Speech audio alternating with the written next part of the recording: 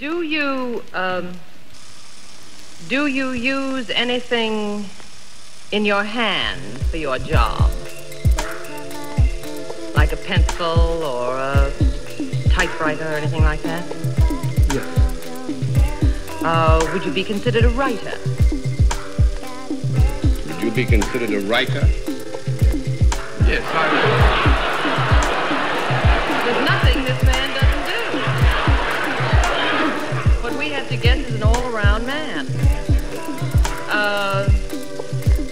Are you well known because of a book that has been published of yours? Miss Arlene, if I may interrupt here, I would have to agree that we must consider that our guest is a writer.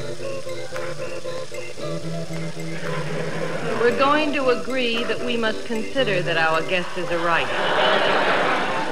We're going to consider it. You mean we're going to consider whether he is or whether he isn't? No, this is merely actually to try and be completely fair.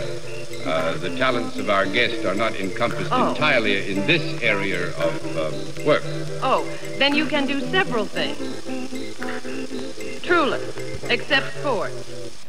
That's a fair assumption, yeah. Uh-huh.